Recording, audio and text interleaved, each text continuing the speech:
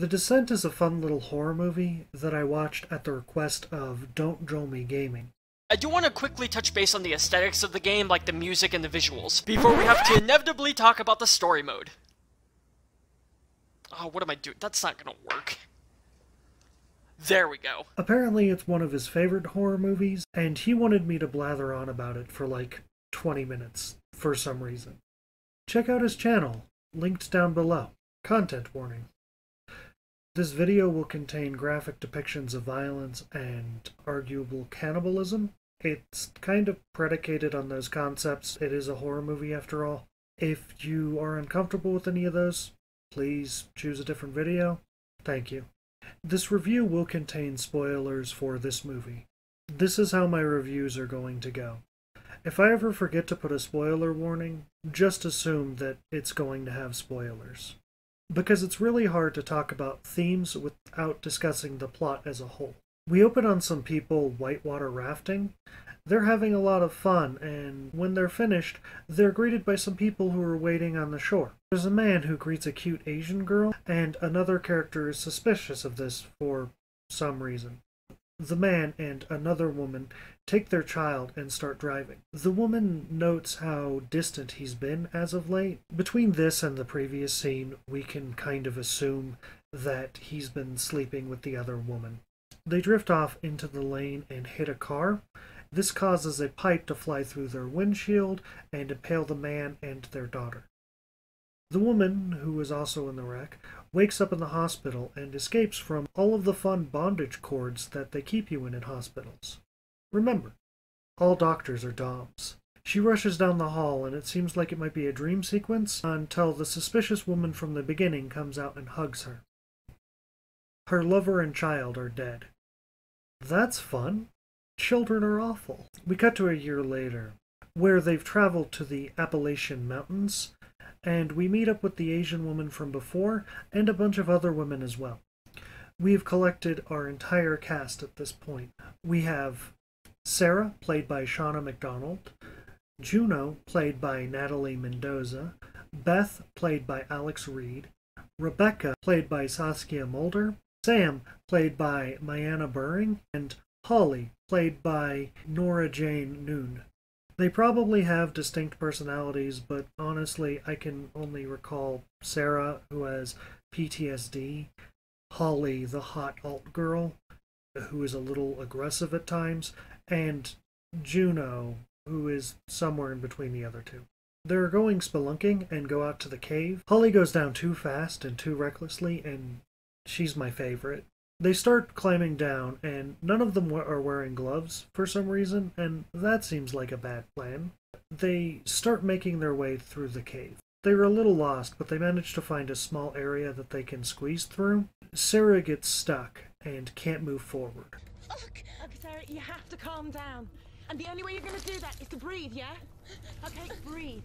Beth manages to calm her down enough to get them going. Hey, listen to me. Listen to me. What are you afraid of? What are you so afraid of? You can move. You love this one. You love this one. How'd you give a lemon an orgasm? Come on, don't make me say it. How'd you give a lemon an orgasm? What do? You tickle his citrus. Okay. All right, we're going to move now. Take hold of my arm, all right? And that part of the cave collapses. And we get the briefest glimpse of a humanoid arm, letting the audience know that they're not alone down there.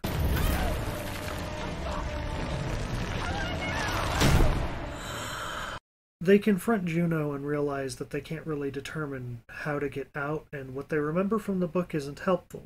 Juno reveals that this is an unmapped cave, and the book is worthless, so she left it behind in the truck. They start traveling forward and try to find a way out. They manage to get across a gap where they discover some old spelunking equipment, meaning someone has been out in this cave 100 years ago or something, which is a very natural piece of knowledge. What does it mean? It means we're not the first. It's a pit on, right? Well, if the cave was down here before, surely there's a better chance of us getting out. This equipment's at least 100 years old. No one uses stuff like this anymore. I also memorize every piece of spelunking equipment. There's the rope, the bomb, the jetpack, and the teleporting axolotl. Holly sees what she thinks is daylight and charges forward, and because the movie wants to break my heart, she slips and falls and breaks her leg. While the party is rolling their heel checks, Sarah wanders off and sees a pale white thing in the distance, and it's vaguely humanoid. So it's a lot like me in the middle of the night when I'm getting water. Juno catches up with her and calls her bonkers. It's just the cave playing tricks on her. They move on and discover a den of animal bones, and are mildly concerned about it. A pale humanoid attacks the party, Holly in particular, because they want to hurt me personally. The group scatters, leading Juno to try and stop the monster from getting away with Holly, and she's fighting it off pretty well, but another one tackles her and makes kind of a big deal out of it. The first one rips out Holly's throat. Ooh, that's bad. We need that, right? Walter, we need that, right? Yes, very important. Thank you, Walter. Of course, sir.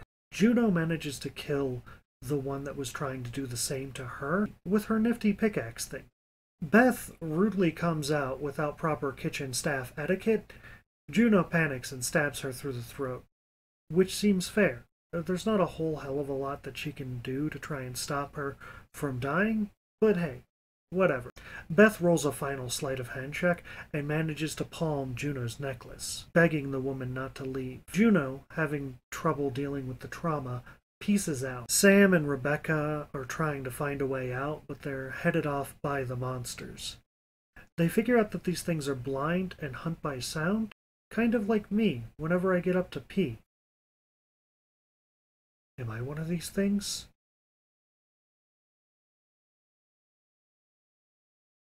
Nah, my ears are way smaller. They meet up with Juno eventually, and she says that the miners have seemed to have mapped a way out, and they start to follow it. Sarah, who had previously fallen down and passed out, wakes up and uses Holly's camera's night vision to check her surroundings. The beasts start eating Holly, and Sarah just barely manages to keep her lunch down. But honestly, it's still more appetizing than Arby's. Eventually, these beasties peace out and do some more hunting, because they're voracious, apparently. Sarah makes a torch out of an old oil lamp, some of Holly's bandages, and an old bone just lying around.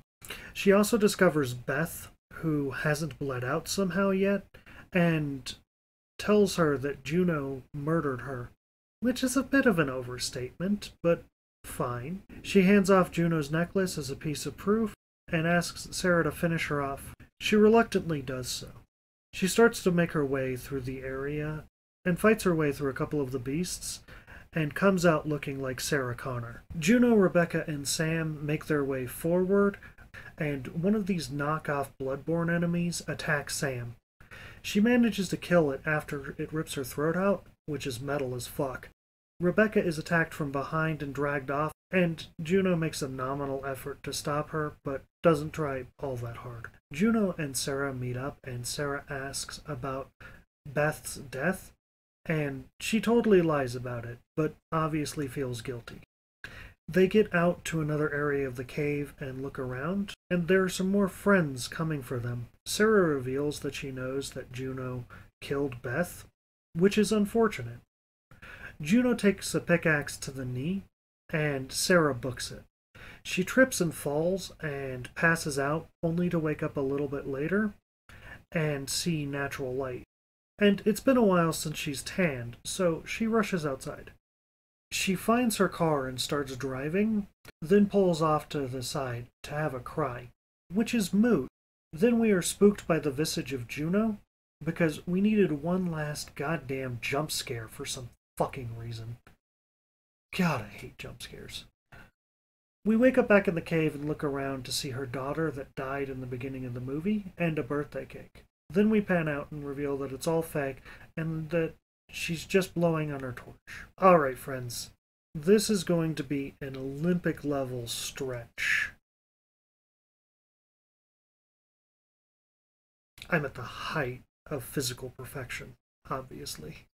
This movie just doesn't give me a lot thematically to work with. But after ruminating on it for a while, I think I got something. Sarah experienced a heavy amount of trauma and tried to work through it on her own, but really wasn't able to.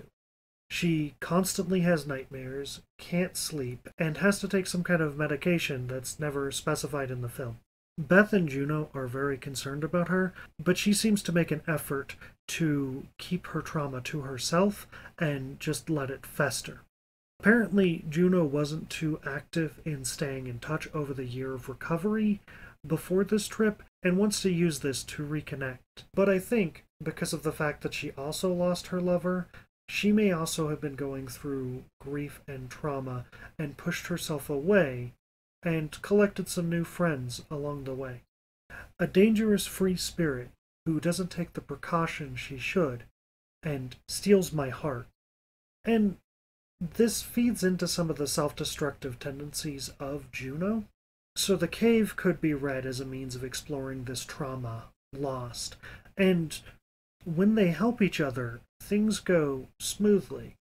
When information is hidden from them, like Juno not telling them that the cave is different than the one that they were intending to spelunk in, or when the other girl finds out that there was a previous expedition, people get hurt. Contrasting these scenes with the one where Beth helps talk down a panicking Sarah and assists in surviving something that would have probably killed them both, we can see this in action. When they work together after discovering the creatures, they're a lot more successful. And maybe if Sarah hadn't broken Juno's knee, they would have succeeded in getting out. Maybe that's what the last jump scare is about. We can work together and forgive people for the slights that they commit against us, or we will be haunted by their wounding words and actions. It's hard to say.